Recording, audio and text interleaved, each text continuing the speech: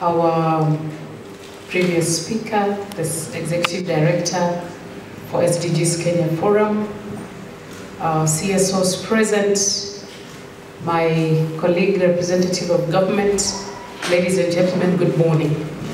Good morning again. Good morning. I'm indeed honored to be in this gathering today. We are happy to be part of this conversation and the series that is beginning today, where we can partner with CSOs, non-governmental organizations, and donors to make sure that the agenda of our people is taken forward. I bring in warm greetings from my boss, His Excellency Governor Stephen Sang, who, because of his key role in the Council of Governors and the induction program underway in Naivasha, he was not able to join us, but he has asked me to deliver warm greetings to you. I come from county number 29. We pride ourselves in being the source of champions. We are the home of Eliud Kipchoge, Amos Kipruto, and the many, many, including the legend, the first, Kip Keino. Kip Keino comes from Nandi. And the reason why we call ourselves the source of champions is that we are not only champions in the space of athletics. We champion many good things for our people, and therefore one of the innovative ways that we went out of our way to provide for citizen engagement is to have a call center. And that was one of the first things we did in 2018-19. And it has become a platform where citizens can get information about our county government, our programs, our services. Now, 2 years ago, through the guidance of His Excellency Governor Sam, we enrolled into Open Governance, the OGP program. And we are one out of the 4 counties that have enrolled into Open Governance. And we are taking this to the next level. We have had partners, Open Institute is one of them, who has brought us partners who are assisting us in technical capacity building. And through their support, we were able to launch our data desk earlier this year. The capacity building is ongoing. Our departmental heads are providing data onto the platform, and therefore right now you can actually access the Nandi portal and be able to get some of the information, although it's work in progress. It's something that we commissioned after these recent elections, even though we launched the data desk before nominations.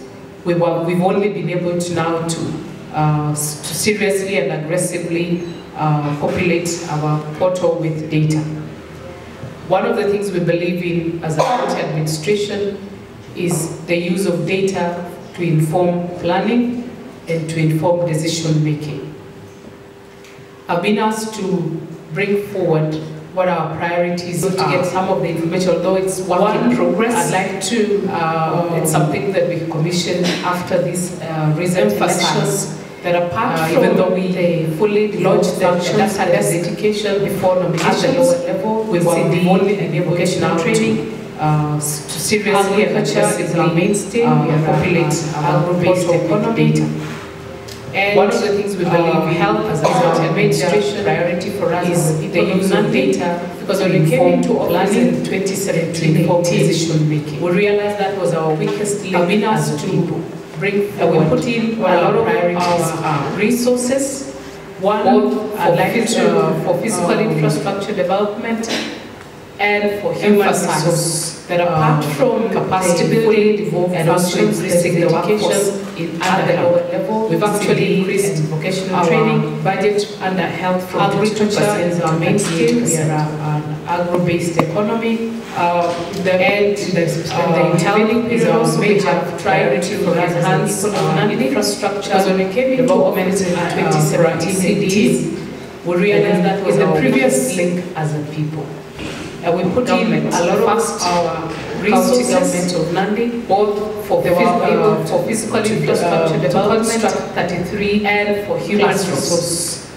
We have been capacity building and also increasing the workforce under 200. We've actually increased our classrooms budget, and we have another 22%, actually 220, and then we have another 20 that are at various levels.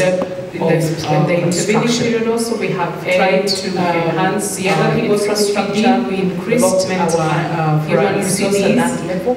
And in the previous, we inherited a workforce at that level of the first 100.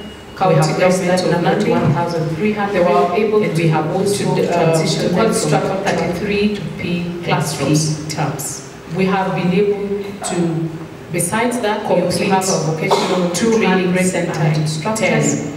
We have also transitioned, and we have another permanent, actually 220, and because we have another 20 that are at various levels. We need to increase the workforce in that structure.